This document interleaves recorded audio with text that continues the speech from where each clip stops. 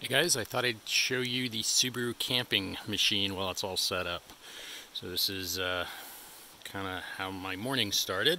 I have my little coffee, sitting here on my little foldable chair. Let's go up the stairs.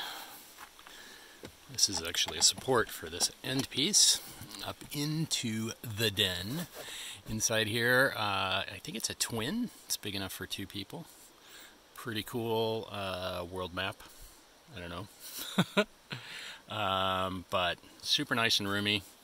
And actually really comfortable. So coming back down, we'll go down to the back door.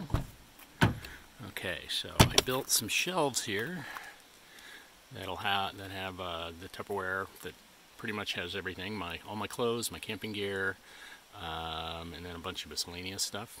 Right here is my Blue Eddy 1500, which is what powers my fridge. Right now it's about 3/4 full, maybe even a little more. Seems to be pretty efficient with that fridge.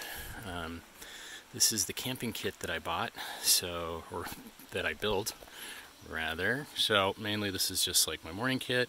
It's just storage for all sorts of stuff, camp suds and pepper, and of course you can maybe see Pringles in there, really important stuff. Pot and pan. The way this works is this pulls out, has my little stove, a little more storage, so pretty easy cooking there. Like I said, more storage in there. The all-important grape nuts. And this is the fridge. So that just pulls out. You can see that's just the insulator for it. But inside there, fruits and veg, soy milk, whatever. Right now it's running at, it looks like 39 degrees. It's good. It's supposed to be anything under 40 is what I set it at, so your food doesn't spoil. I figure with that battery it'll last probably 5 days. It's pretty efficient. Little folding table, and then this is just my pots and pans.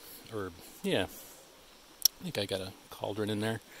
And then the other side, let's see, so you can see that's the shell, that's the back side of the camper.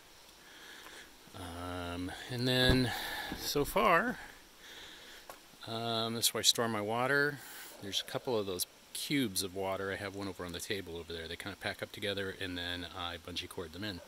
So there seems to be plenty of room. I'm still working out how everything's going to go.